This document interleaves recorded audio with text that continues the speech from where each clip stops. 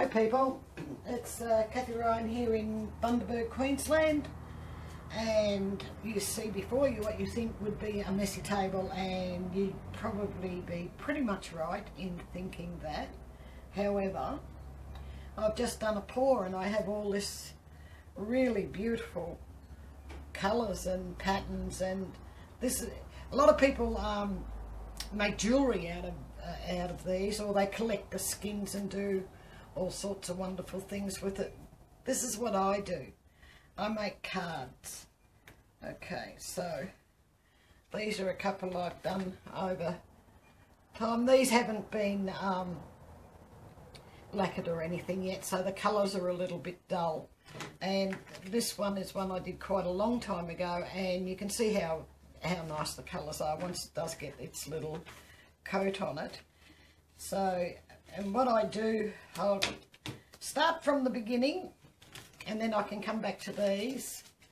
So I'll just put them out of my way over here because I don't trust myself to paint on them. So what I do, I purchase blank cards. I get these, they're just cards with an envelope. They come in a packet, and I think there's 25 in, or 25 I think in the packet, for around $5. I'll pick them up in Kmart, and that's what I use. Okay, so where's the paper? The paper that I use to put the paint on, shiny side up, is photo paper, like you would put in your printer to get a picture of Grandma or little Freddie or somebody, and you put the paint on the shiny side. So I'll leave that there because I'm going to be using that in a minute. So there's a couple of them, and when they're done, these, and they're dry, you can see that you still have to trim them down. They're a little bit bigger than the card, not much, but I don't like to have them exactly the same size as the card, because when you put them down, that could easily just come up if you've only glued it on. So I cut them down to this size, and then I have to put them on nicely and have the card is a border around the picture. The other thing I do, and I don't have any here at the moment to show you, I buy the photo corners, picture corners that you would put on the photograph in an album, and I slip them on. Then I take the little gluey bit off the back and just carefully put them on in place. And once you glue them down, your picture is in the right place. And I have tried putting the corners on and then slipping the picture in, only to find that I've, you know, got one off kilter or something. So that's a bit of a pain. So now I put them onto that, and then I put them on here. And as I said, the cards come with an envelope, so, you know, they only cost you the basic postage to send off to someone, and for Christmas presents, birthdays, just to get in touch with somebody you haven't spoken to for a little while, or get well, you know, anything. They're really nice, especially if you sign them. Don't forget to sign your work. And then once I have them all done and stuck on the card, I also purchased these, and I got these off eBay. And they're Polybags by Anko, and these there's 50 bags in here, and I think they cost me about $3 free delivery. And these are 16 by 11.5 centimetres, and so I'd have to do more maths, and I'm not going to for inches, but you know, they fit the cards, and I know that wasn't a card, but it's the same size.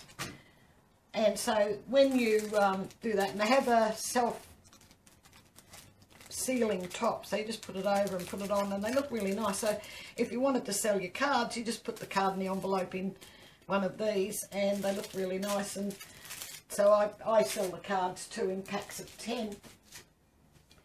So what I will do under Show More, when you click onto it, where's the card? Oh, I just want to get them in. I just want to get the cards and envelopes away from the paint. I was playing with one yesterday and wrecked it. Got black paint all over it.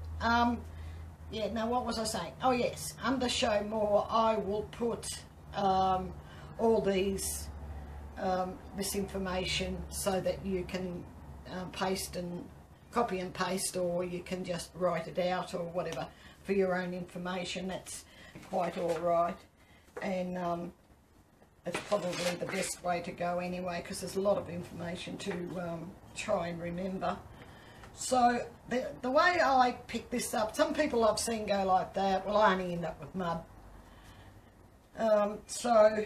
And I've tried with a knife and a, you know, painting things to scoop it up. Scoop, nah, still same thing, paint of mud, I mean. So this is how I have found, come away, that I can manage it. Now when I get them onto here and they're all covered, I lay them onto a piece of plastic. And this is just one of those little freezer bags. It's a generic brand.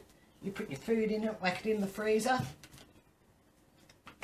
These come off really, really easy off the plastic. I did make a bit of a balloon. This is how I worked out the plastic business. I put this one down on that very wire rack you just saw. And when it stuck, you see, to the paint, so now I have to pick it all off, and it's tedious. But then what I did do, getting it off the rack, I tore it. But when I measured it up, the tear will be what I'm going to cut off anyway, so I thought, oh, that's okay, I'll just save that one. But some of the others were just badly torn, and I had to dispose of them, and it was, as you know, when something like that happens, it's always to the nicer ones. But you can see how hard it is. You've got to get that off, because if you don't get it off and you glue it on the card, you have a lump, and it's unsightly. And besides, people will see that lump and they'll think what's under it, and they'll have to pick the card up to try and find out what you've done underneath there. So that's how I do that. So that was just something I learned painfully, but I learned it. So I use the plastic now. So picking up of the paints. And I'm going to start here with these, because these are quite nice. So how I do it, because a knife doesn't really work that well, I do this. And then just flip it on. You can wipe it off there like that. And this one, it's easier when you've got a bigger puddle like is over there, but these little ones are a good start. Here's another nice one.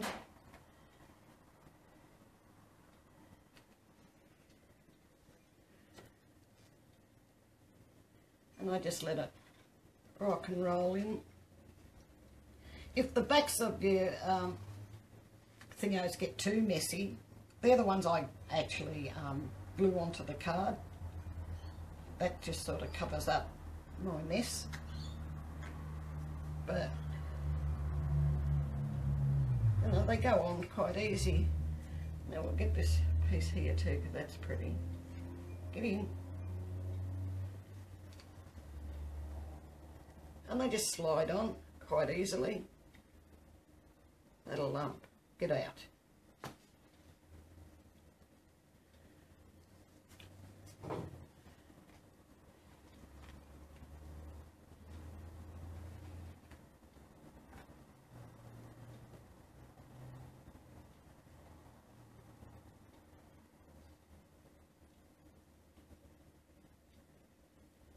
And you roll it around just the same you do as a painting. It does get a bit messy towards the end, and it gets a bit gooey, but if you want a pretty picture, a nice card, the goo shouldn't matter. This one's going to be nice.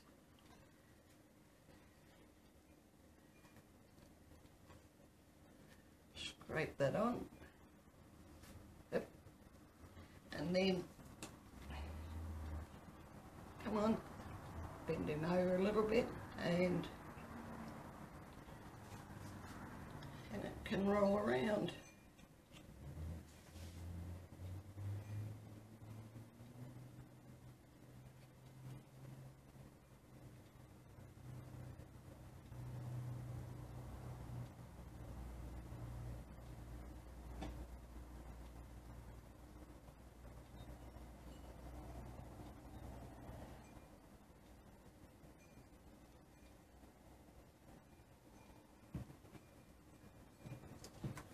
Need a bit more on here. There's some black.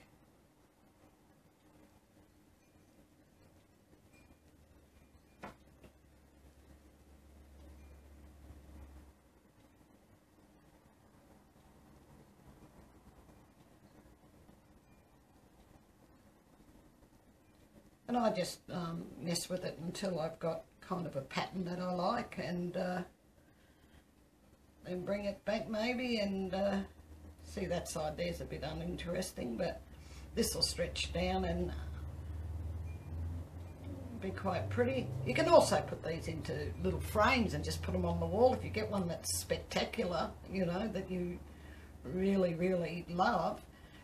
That's only just a little photo frame. Then you can get those anywhere, something a bit fancy. Okay, so how about you go back to the, what are you? I don't know what that was. Back to the middle a little bit.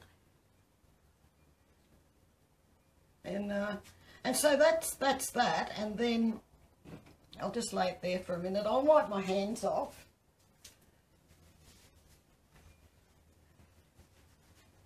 And torch it. You can torch them, you won't hurt them.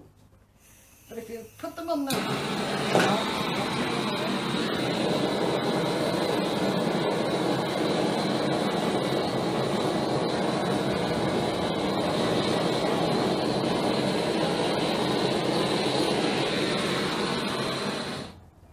Right, now, there's some cells coming up on this one. If you put them on the plastic before you torch them,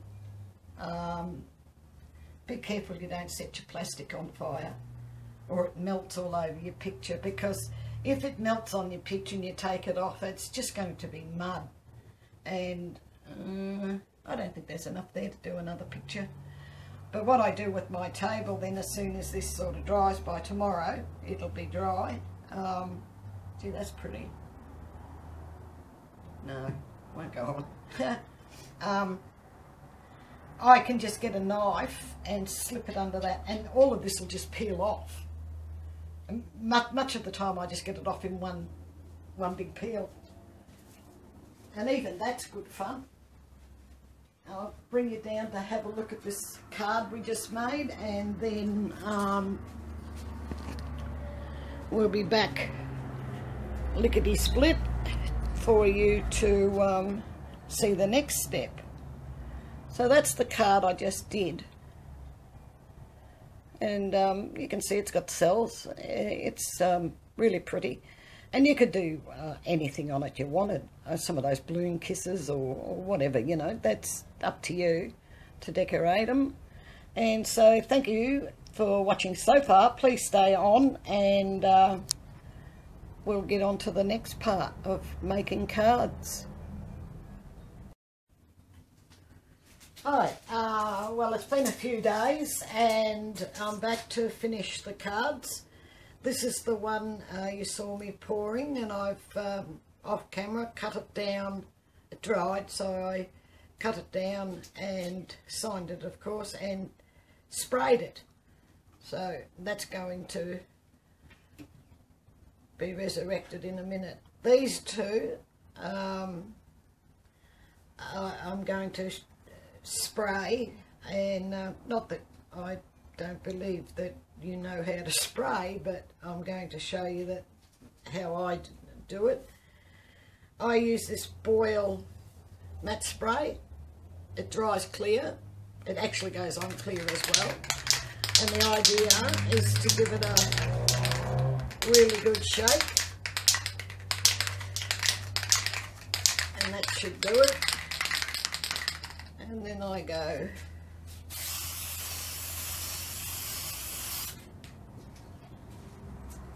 like that. Now, as you can see with the one that I have sprayed, it gets quite a nice shine to it.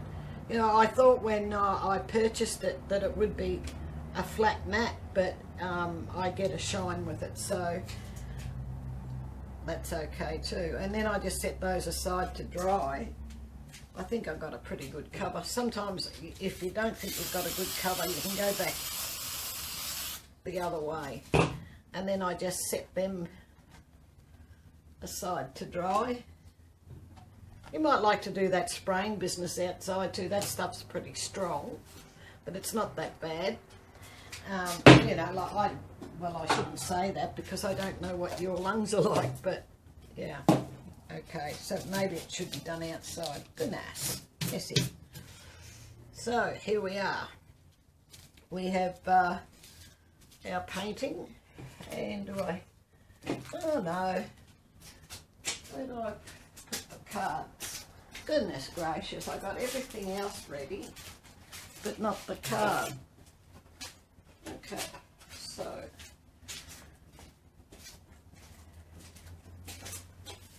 there's his little card that he's going to go on. Oops. And around. I didn't cut that too straight by the look of it. Where's my scissors? Goodness. Just give him a little.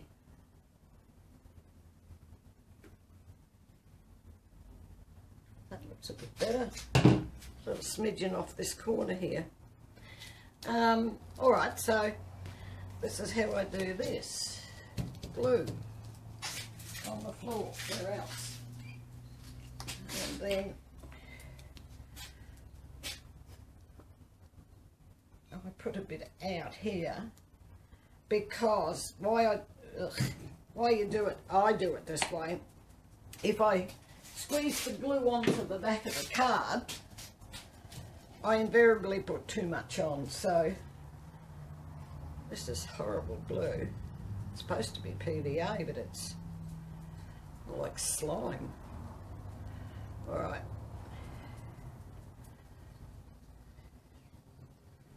And around.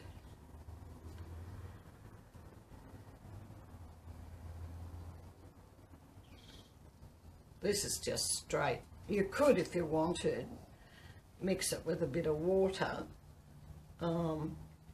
That's up to you. If, like I said, would think that I'm getting it because I've got it on my hands onto the card, it will dry clear, so you don't really have to worry too much about it. Okay, so I've got a nice cover there.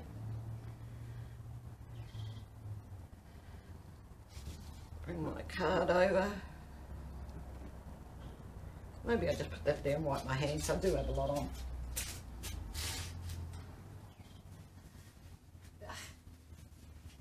Sticky, sticky. Okay, here we go. Now, I've already signed it, so I want that down onto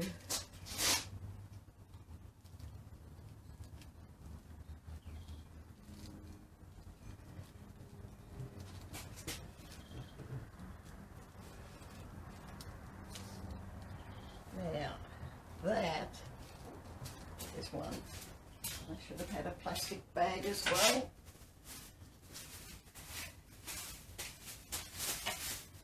That will now need to dry. So back with the trusty plastic bags, which I talked about before. And then I just put the card like that. Wrap him up a bit. And then I put this like that inside a book, and that will, and I'll leave it there for a few days. That will dry nice and flat and stuck on there. It doesn't have a tendency to lift if the books hold. Just get one in an old book in a thrift shop or somewhere, and you won't be destroying your own book. So I'll just put that underneath this can for the time being. So what I'm going to do, apart from getting rid of this piece of paper in a minute, is switch you off while I set up all the different sections of cards so that we can just go through and see the steps side by side. So I won't be a minute doing that. Fine, so set it up. Just to briefly run through. So you've done your painting and you've done your tipping and you have some beautiful paint. So then you collect the paint onto your photo paper. You then wait for it to dry. You then have it here and you sign it and you spray it. You then cut it down to the size that you want for your card. In this case it's 8 by 12 centimetres, but I'll write that all down underneath. You then glue it onto your card, and then once it's glued onto the card you wrap it and you hold it down for a few days till it dries, and then you'll see that it's on there nicely.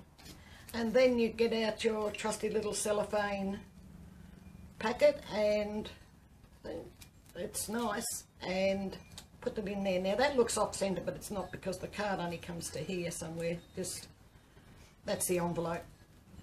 So yeah, that's basically, well, once you get it to that stage, you're off to the markets, or you get to this stage, you whack it in an envelope and send it off to somebody that that you want to get in contact with or whatever for some reason. And thank you very much for watching. I hope you've enjoyed, and please give this video the thumbs up. Down underneath the show more you will find a link to my Facebook group, which is Australia Art Dreaming. There's also my contact email if you wish to purchase any of these. Just get in touch with me, and that's it. Excuse me. Thank you very much for watching, and I'll see you in the next video. Bye.